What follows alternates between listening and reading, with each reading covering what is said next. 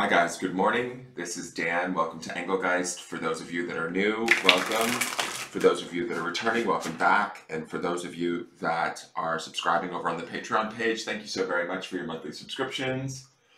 They mean the world to me. If anybody's interested in subscribing to the channel and supporting in that way, you can go to patreon.com, look up Engelgeist and choose a subscription level. You will get the daily forecast a day early.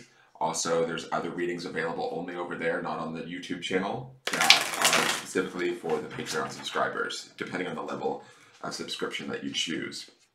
So, this is the daily forecast. It is a broad spectrum reading for, whoever's intended to see it, basically, whoever comes across it and finds it. So I set the intention that it is the message for the greater collective for the highest good. Therefore, it is not necessarily only solely made for the date that it was originally intended. It is also a timeless message.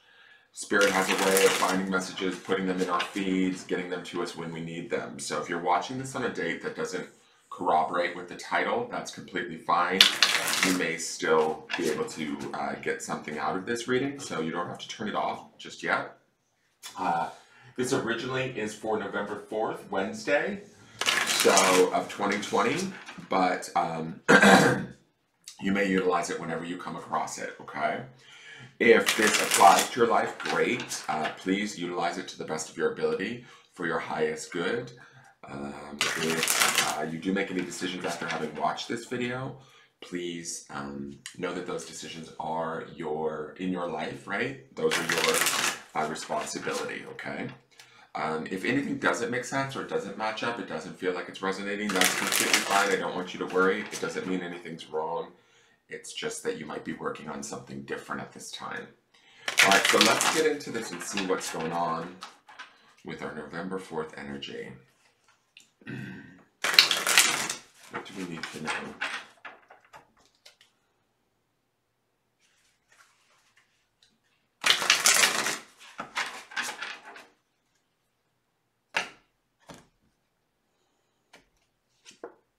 Oh my God. Okay, so he's back 2 days in a row.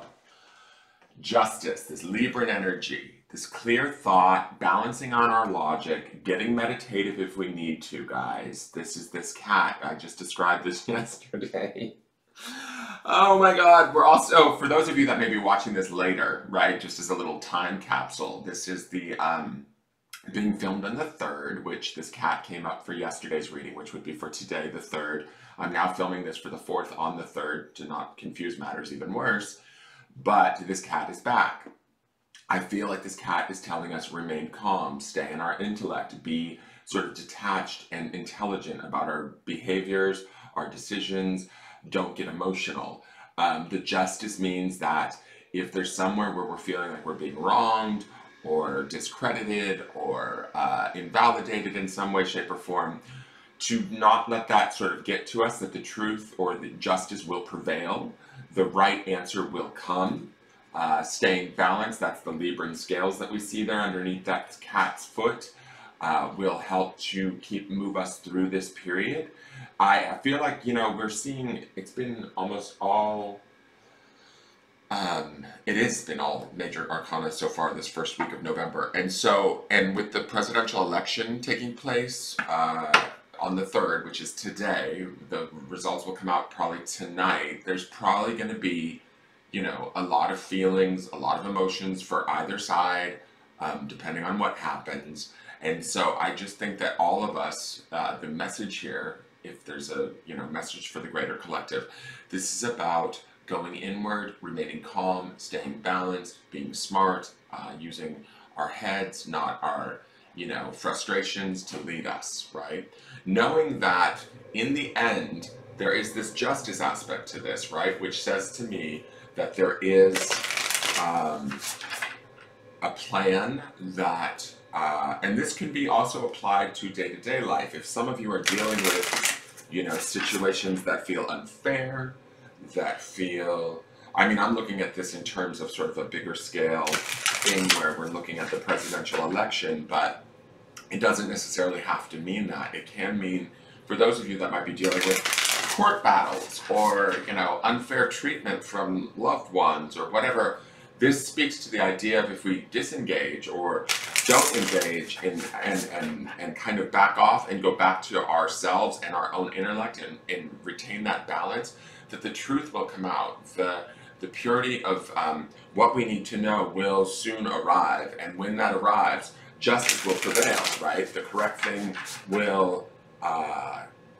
sort of come to either our awareness or to light kind of thing, right? That's sort of this card.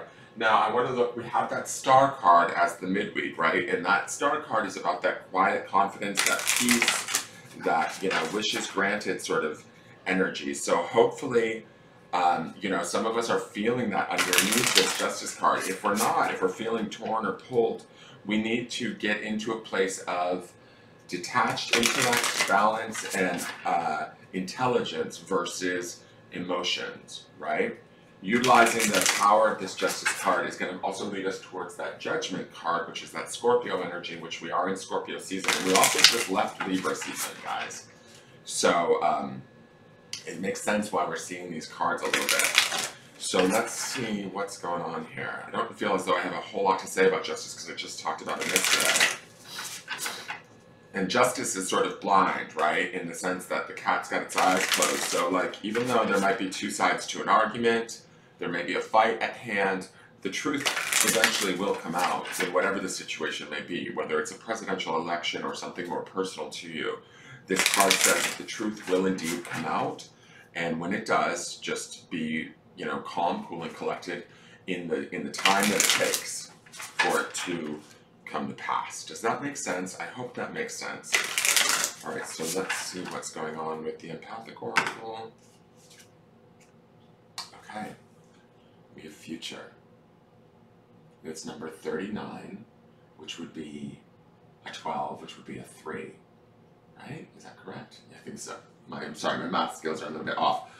Kind of a little bit of a dark card. Yesterday, I don't know why I'm getting a funny vibe from this future card. It's sort of strange to me. I will read the definition. I'm sort of excited to see what they're trying to explain here. It's interesting to me that it boils down to a number 3. 3 is the mind, body, and spirit, which I can kind of see that in the justice card, right? Finding that balance between the 3, not letting anyone lead too much, like not being so detached that we're completely removed from the situation, but also not being so emotionally attached that we're completely rocked by any situations that are going on in our lives. Sitting and waiting in our own space and our own peace, knowing that justice will arrive if we're feeling as though we're being wronged in any way, shape, or form. This future card to me speaks to the idea that there's a couple of different interpretations that I'm getting from this. This justice that we seek, it may take some time to get here. I don't know, the white X's sort of look, it's giving me a weird vibe, like a little bit ominous. I'm not sure why I'm getting that, but it almost like maybe we can't see our future. Also the blind, the eyes closed on this cat speak to this idea that there might be, I don't want to make this all about the presidential election, but I sort of feel like some of us may not be able to see where we're going forward at this time, is kind of the feeling that I'm getting. And what I feel like with this future card is that we need to sort of bring ourselves back to the now. To me, when I look at this justice, this cat in this justice, he's sort of going inward and bringing his attention to the present moment and remaining balanced, smart, intelligent about his actions and reactions, right? Instead of tripping over the future, where are we going to go, what's going to happen, all of that sort of, I'm getting this kind of these crosses through the darkness. To me, it feels like we can't determine that just yet. So if things are put on hold, that's okay. And I'm talking about like not only, you know, in our political arena, but like let's talk about if somebody's going through something right now where they feel frustrated because they can't maybe move forward or they can't get the results that they're seeking. I feel like these cards are affirming that that's the case, but not to worry, to remain in this sort of justice state where rely on yourself first and foremost, retain your own sense of well-being, and the future will kind of work itself out, right? I almost feel like with this future card, there may be too many factors involved for us to determine at this time. So that's what that 3 is the mind, body, spirit connection, like trying to navigate our mind, body, and spirit and bring it into a sense of peace, a sense of that star energy too also is underneath this. So we want to bring that in for ourselves, that peace, that awareness, that sort of peaceful sort of understanding of who we are and what we bring and what we need, and what we offer to the world, right? And we want to offer sort of right now, maybe in these trying times, some of our best and highest vibration, and that would be the peace of this Justice card and the truth of this Justice card, but also the peace of that star and the calm of the star. The star always follows the tower, right? So if stuff feels like, you know, the world might be falling apart, it's really not. That's kind of the feeling that I get. All right, and remember, yesterday's card was chaos. So if things feel a little bit out of whack or we can't see the future right now, that's okay. All right, so let's look to the grounding stone. What do we need to know?